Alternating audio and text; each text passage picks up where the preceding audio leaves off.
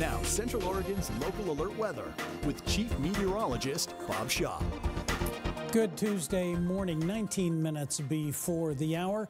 Every year, the Oregon chapter of the American Meteorological Society conducts a winter weather forecast conference. It's usually held at OMSI, but for COVID reasons, the last couple of years, this year included, we are looking at having to do it virtually. That happened Saturday morning.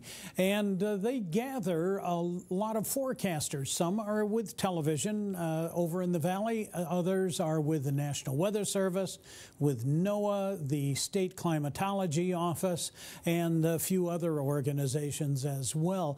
And they all gather together to give their best prediction of what the winter is going to be like.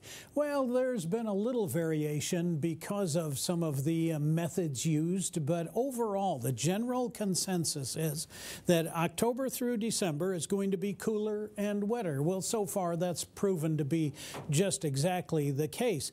They're also saying that January through March will be colder and even wetter. Well, this is going to prove to be good news for a drought-ridden state like the state of Oregon.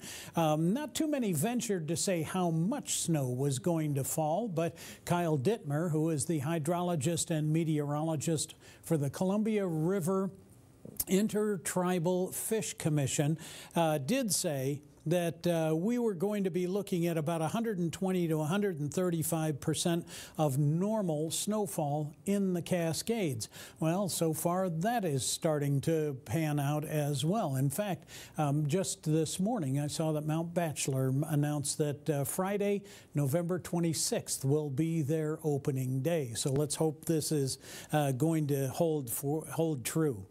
Well, Central Oregon, we are waking up to some wet streets here across the high desert, and it looks like they'll stay that way. We've also had some wind this morning. It's backed off a little bit at the Bend Airport, 10 miles per hour there, where it's 41 degrees. Been locked in at that all morning.